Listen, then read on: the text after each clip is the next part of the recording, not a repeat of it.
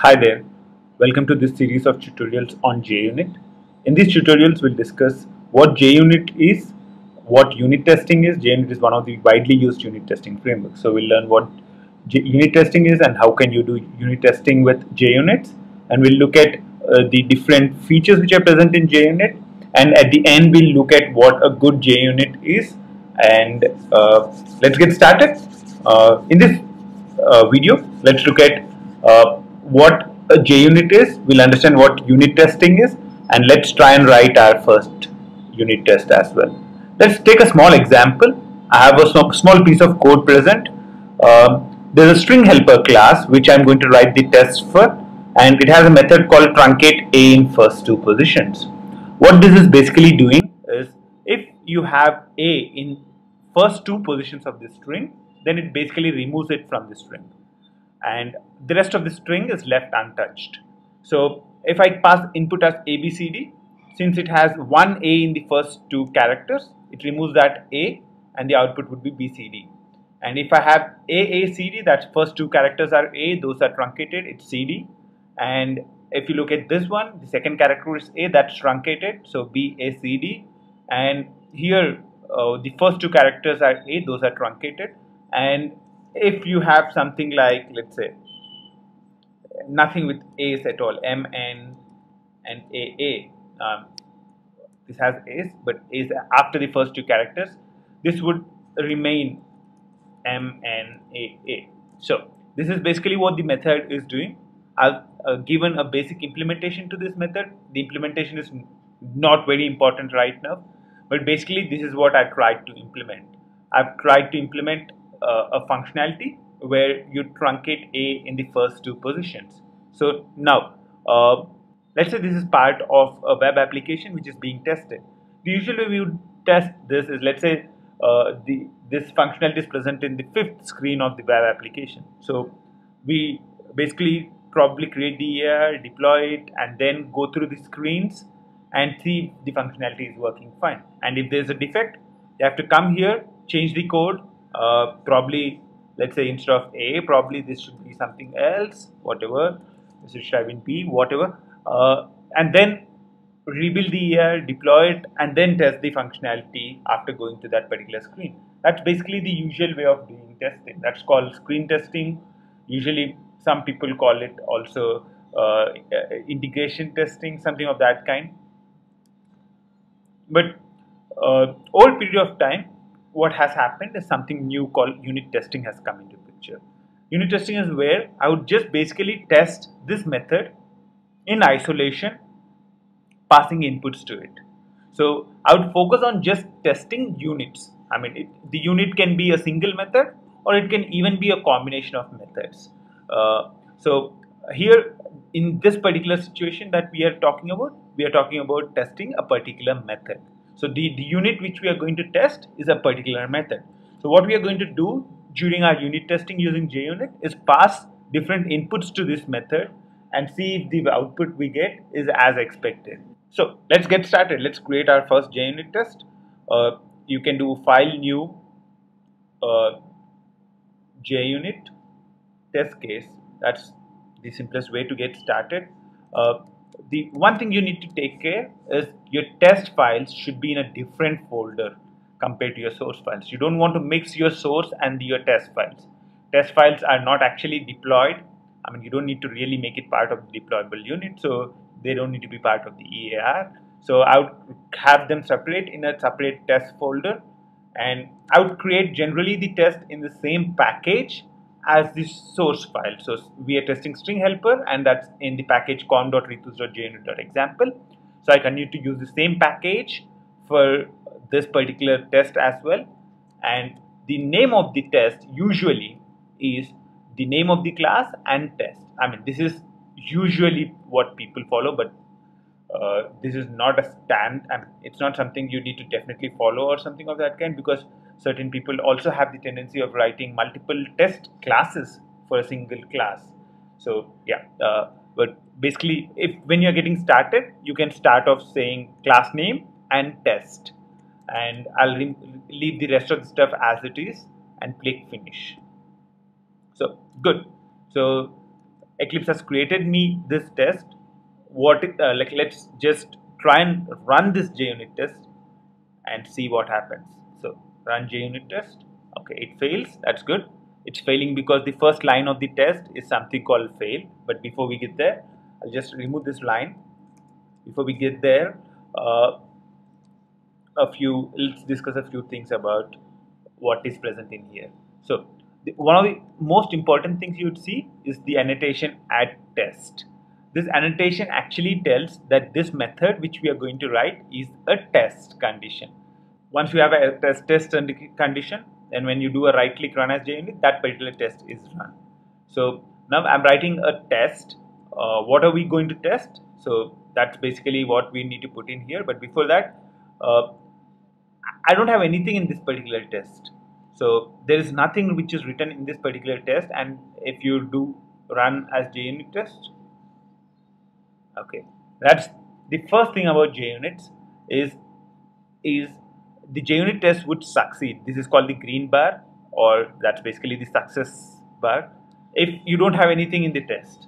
So success is actually absence of failure. So a JUnit test is success when there are no failures present in this particular method. So if you don't have any conditions at all in the test, then it's a success.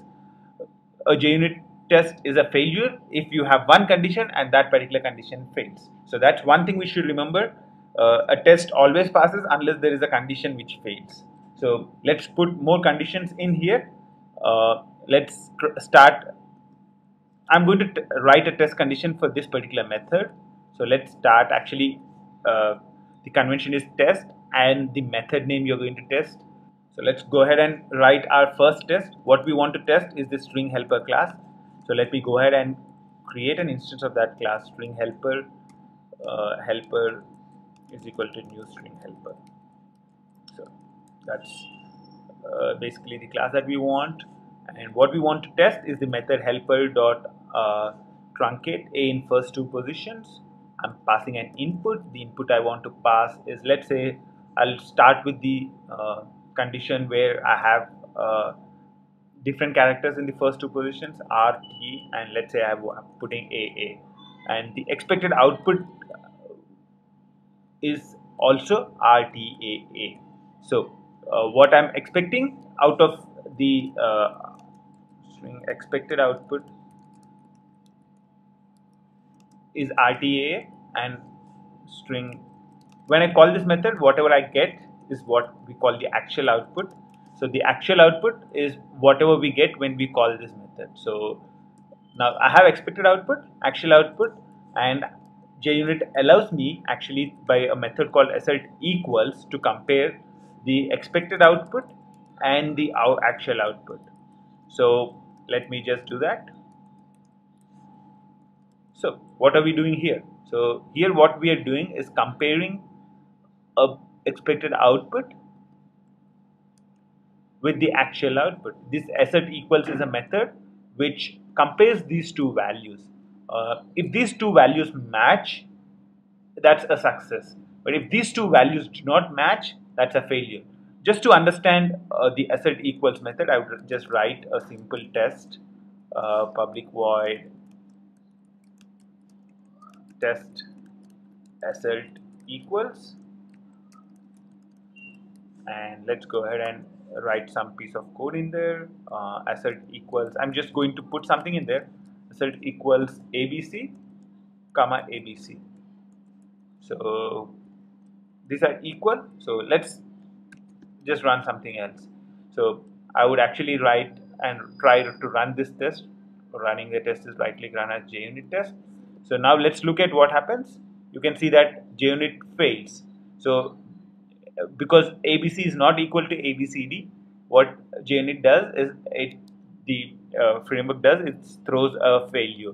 So also the good thing is if you click the line, it shows whatever exactly is failing. And the other important thing you can actually see is that it clearly points out what's wrong. So it's saying expected ABC, but was ABCD. So this is always one thing to remember, is the first value that you pass is the expected value, and the second one should be the actual one. So expected ABC, but getting this. But let's say if I pass in both the same thing and run the JUnit test, you'd see that the test would have succeeded. I've run both the tests, but this test has succeeded. And also the good thing about JUnit is, let's say I have 4 or 5 conditions, or I'm not sure if this is a good thing, but another thing about JUnit is if the 4th condition fails, let's say I'm putting a failure in the 4th condition, all the other conditions would pass. So if I double click on this line, it would exactly take me to the 4th condition. But the most important thing is the 5th condition is not run at all. So this condition is not tested at all. So usually it's not good to have more than 1 conditions to be tested in a single JUnit, because if, let's say, the first one failed, let's say I'll make this one to fail, Alt Shift X, run JUnit test. If this one failed, actually the entire test would be a failure, because the other conditions would run and you wouldn't even know whether the other conditions succeeded or not. So let's put them aside now, and let's go back to the thing which we were working on. So now let's run this test and see if it succeeds. That's good. So this is succeeding. To make it simple, I'll remove the key, inline these things, and yeah. So I said equals RTAA. Let's say I'm passing in a different input. Let's say I'm passing AABB. Sorry, the input is on the other side. So it's, let's say I'm passing AABB. I have 2 A's in the first 2 positions. In the first 2 positions, A's get truncated, so I should get the output as this. Let's add one more condition. I'll put BABB. So the output should be the A in the second position gets truncated, and it should be BBB. So let's just run this test and see if it succeeds. That's good. So that's basically the your first JUnit test. As you see, JUnit helps us to pass an input to a method or a group of methods, and then test whether their output is working as expected. So due to this JUnit framework, unit testing becomes very easy. And the best part of the whole thing is, whenever you are going to modify this method and you make a mistake while modifying the method, as soon as you run the JUnit test, you know which condition is failing. So there you go. That's your first lesson on JUnit. We are creating more videos as we speak, and if you want to stay updated, don't forget to click the subscribe button. If you like this video, please give a thumbs up and feel free to share this video. Thanks for watching. Until next time.